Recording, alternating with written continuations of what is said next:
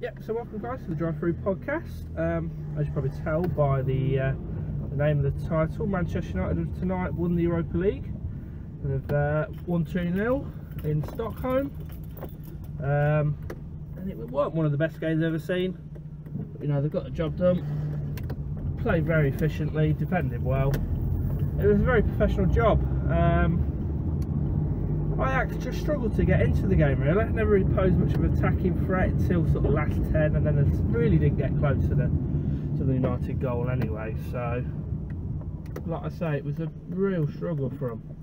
But yeah, they've won 2-0 at the end of the night. It was first half goal by Pogba, deflected off, I believe it was Sanchez, the Ajax centre back, early on, which is what United really needed early on, just to get the nose in front.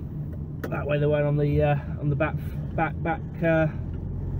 foot all night. But yeah, sort of went on from there. It was a poor first half, but you know, United got into the game quicker than Ajax did, and they got the opening goal.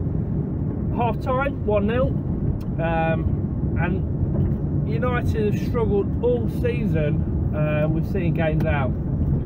So straight after the second, after the half time, start of the second half, they've got the second goal, which was vital. It sort of killed the game.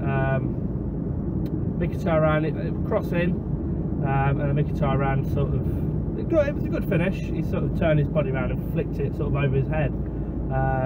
But yeah, that's put them 2-0 up, and that was really it. They never came close to getting a goal back, like I say. Romero in goal was fantastic. He didn't have much to do, but it's been great throughout the Europa League campaign altogether, really. I'd say he didn't have a great deal to do, but what he did do, did it well. And yeah, 2-0 on the night, and they've said, well, after what's happened in Manchester over the last few days, I think everyone just came together. Even City fans most probably wanted them to win tonight. It was a win for the city of Manchester, win for the people of Manchester. So yeah, I'm just so I can introduce myself. I'm not a Manchester United fan. I'm a Leicester City fan, so there's no bias from me. But you know, it was nice. It was nice after what's happened, just to see a bit of joy on the face of the Manchester United fans. I mean, Rooney lifted the Europa League. It was possibly his last game. I think he came on about the 87th minute, so that was nice. If it was his last game, to be lifting a title, so that was nice to see. But yeah, at the end of the day, like I said, it was a professional job by Ajax, Manchester United, not Ajax, and.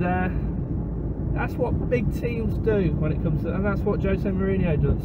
He's not had the best season. I mean, you say he's not had the best season, but he's got Champions League football, and if you include the Community Shield, he's won three trophies. So I mean, he'd like to do better next season, I imagine, but it's not too bad. At least he's gone straight to the group stage, unlike Liverpool, who've got to qualify, which nobody wants to do. But yeah, that's one of the main things I imagine they were targeting Champions League football. I mean, with the money they spent, some people was expecting a title challenge. For me, it was never realistically going to happen, but like I say, Champions League football is the main goal in my eyes for that club, so, and that's what they've got, so fair play to them, and fair play to Jose Mourinho. He's took a lot of stick over the last few days and last few weeks, but yeah, for sort of stick for not showing passion. He takes a lot of stick for his press conference style. But tonight, after they did lift the Europa League, he came out and he showed a lot of passion, celebrating in front of the Man United end, and I think he just showed exactly what it means to him, especially when he was celebrating with his son. I don't think you can deny the passion he's got for the city. And I'll say fair play to him. He might have expected to get more. He might have expected a higher league position.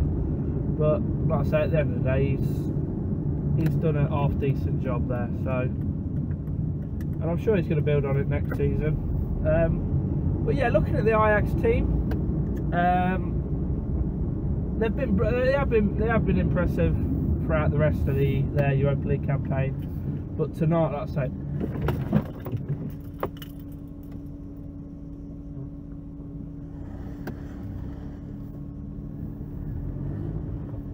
just nearly had a crash there, some stupid twat. But yeah, like I was saying, they've been fantastic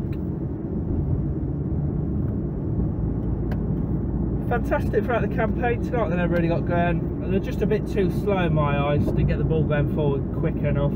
But defensively, I mean, I'm not even going to try and pronounce the name of their centre back, but he did a fantastic job tonight. I know he was only up against Rashford on his own, but again, Fellaini was there competing with him. I mean, he's only 17. There's rumours of some big Premier League clubs and even Barcelona after his services. So again, he might not be there next season, but he did look really good.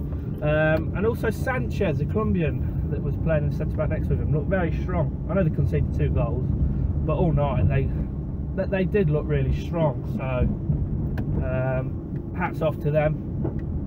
They stuck it out. But again, it was more going forward. Their struggles were. But yeah, you know what I mean. It's hard to say. It's hard to say they weren't good enough because, you know what I mean, average age of about 22 in the team, so they're only going to get better as long as they can keep the players together, keep the team together. But like I said, with interest from Europe's elites, it's going to be difficult, very difficult indeed.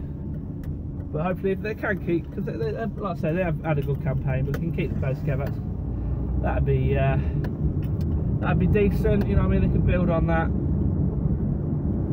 I'm not sure where they finished in the Dutch league. I don't know if they've got Champions League football, but again, if they have, then they can keep the team together. I'm sure they give it a good bash. But yeah, that's really all I've got to say on that. I'm hoping to try and do a few more of these sort of podcasts over the summer. Look at a few teams, see where teams need to strengthen and whatnot. Something I'm looking to get into really. But yeah, well done to Manchester United, well done to the city of Manchester, and that's that. Good night, guys.